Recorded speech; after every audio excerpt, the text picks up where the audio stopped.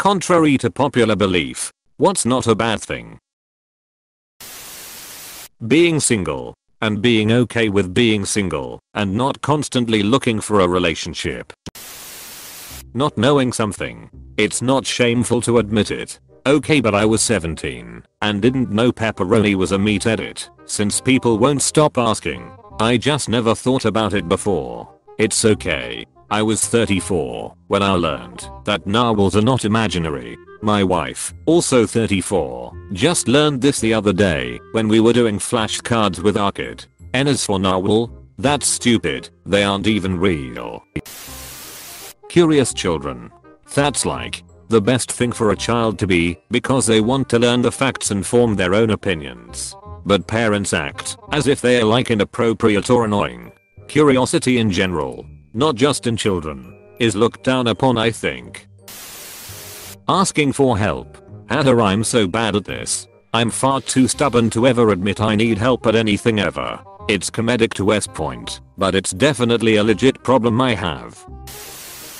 Political leaders admitting they are wrong and doing a U-turn. I agree. Though it seems that political leaders that admit are wrong or change position tend not to be political leaders for long because they lose party support and political cachet. That's a shortcoming of the electorate. What's not a bad thing? Being a voter and acknowledging your elected representatives can make mistakes, and that shouldn't necessarily mean they are unable to do their job. That said, certain mistakes are politically unforgivable. This guy fucked up and admitted it. I'm not voting for him. This guy has had no fuck ups in a 40-year political career. He's perfect. Meanwhile, second guy is lying about every fuck up and backpedaling to keep voter support. Admission of guilt should be rejoiced in today's political climate. Though following that logic, you could also just end up voting for a very honest idiot. You could also just end up voting for a very honest idiot beats voting for a corrupt thief sometimes. Not being into social media doesn't mean you are behind the times. It's a choice. Something about people not knowing everything about me and what I'm doing in my life is very peaceful to me. I remember trying to install Facebook. No amount of words will describe how much I regret it. When I got bombarded with friend requests from people I know, I wanted to make an Instagram account to post some drawings I made. It lasted exactly 19 minutes before one of my classmates messaged me saying, "Hey, is that you? My name." And I still have no idea whether it connects you with people from your area or they just recognized it by the drawing I posted there. I think this is why Reddit has this idea that they are so different than any other social media platform. Here, not only do we not get connected to people we know, we also actively avoid it. For example, me and my sister both use Reddit and made an agreement to never look for each other's account. Saying no when someone asks you to do something that they are entirely capable of doing. Ugh. My neighbor just called me to come fix her guest bed. She has a house full of relatives from California and I really don't feel like exposing myself to whatever might be in that house. Plus, why can't one of them fix the damn bed? I said I was busy, but I might be able to do it later. I'm on the fence about this. Don't do it. Second, third, fourth. Disappointing your parents or friends by your life decisions. Usually, they come around in time when they see what you chose is what makes you happy and that is what they really wanted in the end anyway. It can be an uncomfortable wait until that time comes, but it is shorter and feels better than a lifetime of regret. Or not. Some people are narcissistic pieces of shit who will never forgive you for choosing the wrong option. Yeah, like my dad who hasn't spoken to me since I was 16 as he didn't like my boyfriend. I'm now 31, 3 kids deep, and married to the same guy. Still doesn't speak to me. Crazy. Goddamn, that is some mega level petulant behavior. I mean, WTF. I just can't. Why would you give up your life with your daughter and grandchildren over some petty non-approval of a teenage boyfriend, especially when time has proved that you and he are compatible? I just cannot fathom that level of stupidly stubborn pride to go the rest of your life not speaking to your daughter because of something like that. Utterly crazy. Putting your own happiness before the expectations of your family. Edit. I'm going to clarify that I meant more along the line that you shouldn't allow the expectations from family members like parents / grandparents / uncles / aunts etc to get in the way of what makes you happy. I kept the comment more open-ended, since situations can differ wildly, and different people can have different reasons for feeling this way, so I didn't want to be too specific. This issue came up today, and I'm glad I've just seen your comment. Almost like it was meant for me. Thank you. I'm glad my comment helped. Whatever the issue is, I wish you luck in it, and I wish you a lot of happiness.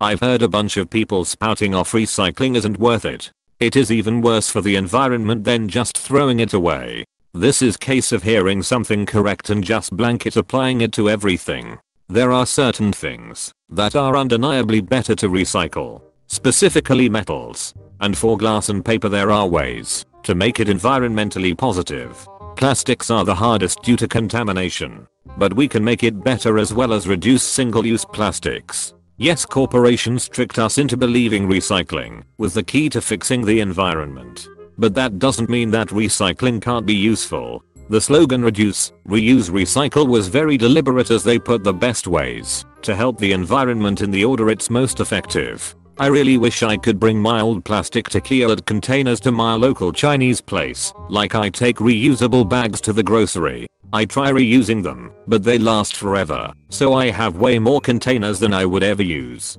Perhaps wash the ones you don't need and give them to someone who batch cooks their food.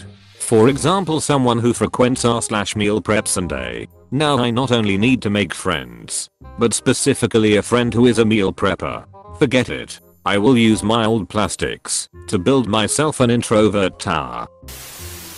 Breakups. Sometimes it's better to end things instead of trying to hold a failing relationship together.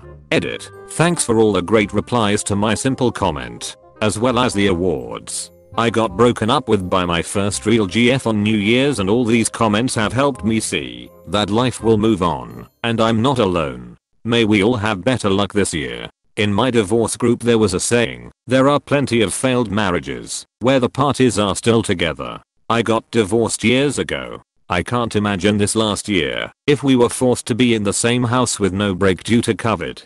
I sometimes hear my neighbors having screaming fights, and I realize there are worse things than being alone. There's a difference between being alone and being lonely with another person. Being lonely when you are with the person you are supposed to love is horrific. Been there. Why do you think you're supposed to love someone if you're unhappy when you're with them? I was on the other side of this and it sucks. I'm assuming somewhat equally misled into thinking someone loved me for who I am. I really loved them, but after 2 years it turns out they were never being honest and didn't like me as a person basically, and just lied to me hoping I'd change, I guess. Really would've loved if they'd just left me alone from the start instead. I searched through and didn't see this one, so sorry if it's already included.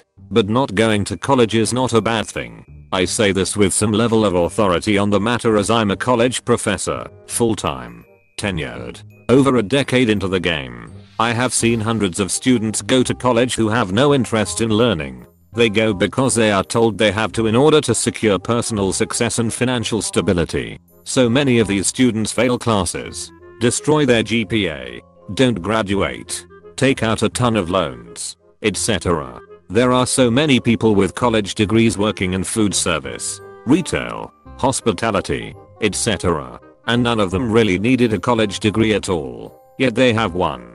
They paid a ton for it, and now have to pay all those loans back for something they aren't using. And I get it. No time learning is time wasted. I truly believe that. But you don't need to be in college to learn. If you major in physics, but refuse to leave your town of 20,000 people, and have no interest in teaching, it doesn't matter if you got a 4.0. You'll be working slinging pizzas regardless. Edit. Thanks for all the awards everyone. I had a really bad day and that has made me smile a bit. I'm a big believer in trade schools and voteches for this. Even if you just do it for a few years while you work your way through college or work on figuring out what you want to be, that's fine. So many schools/school counselors/teachers told us that we were second-hand citizens if we didn't get our degree.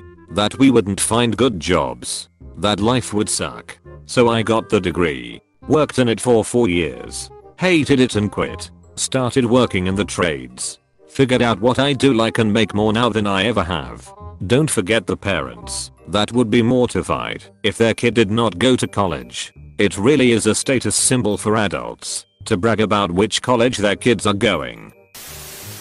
Somebody who changes their beliefs, know better, do better, right? There's a lot of things I used to believe or think when I was younger and more sheltered than I currently think. Age and experience change perceptions, and I think that's healthy in most cases. Gaming for a couple, edit, few hours straight. If you enjoy doing it and don't neglect your life, there really is no difference to binge watching something or reading a book. I never realized how cool video games are until I started dating my BF. He mostly plays story-driven games and they're really fun to watch. They're like interactive movies. My husband and I are both gamers, met in an online game. We prefer PC, but if there's a console game that seems interesting, we build a nest on the floor with blankets and snacks and I'll play while he's watching. Some story games have more than one playable character, Men of Medan, Until Dawn, and we take turns. It's so much fun. Edit, oh man. Just woke up lol, thanks guys. Admitting you're wrong. Edit, since I guess some people aren't understanding. I'm not saying it's a popular belief to be willfully refusing to admit wrongdoing. I'm saying people are too prideful to do so. Right curly bracket. You don't even have to admit to the person that you are wrong, but admit to yourself and make something out of it. I feel like getting into an argument with someone will lessen the chances of you changing their opinion. Their pride kicks in and suddenly they don't want to change their opinion, only to prove you wrong. On the other hand, if you talk to them calmly and really try to understand why they think that way, you can tackle the problem at its core without them feeling attacked. Defending yourself against a customer who is extremely rude. I didn't know until about a week ago that the saying "the customer is always right" is actually supposed to be "the customer is always right" in matters of taste. If you have a customer that is a fuck, it is plenty okay to tell them to fuck off. You don't want them as a customer anyways. I just started firing customers from my business a couple years ago, and what I know, firing those 5 to 10 customers has made me enjoy my job immensely more. One of the nice things about working in hotels is most have a do not rent list. It's just a list of people we've decided we don't want to deal with anymore for one reason or another. Sometimes they're a destructive drunk. Sometimes they're just a dick.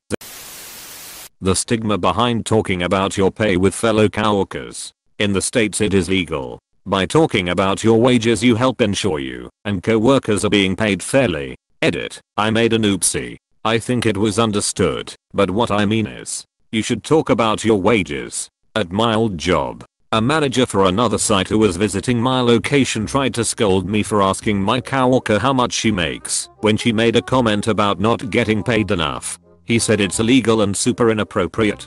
We were teenagers working at a car wash. Literally nobody would care if we discussed our pay, and it's actually, from what I've heard, illegal to try to prevent people from talking about their pay in the US. Yep, lots of mangas don't seem to understand basic employment laws. My current manager tried pulling the "you're not allowed to talk about pay," so I took her back to our break room and showed her the poster that specifically says it is illegal for an employer to dissuade employees from discussing wages. So she switched to saying that it makes things a hostile working environment. Of course I make it a point to discuss my wages with anyone willing, and she hasn't said anything since. I'm just always surprised how mangas can completely miss these legal posters that they themselves put up.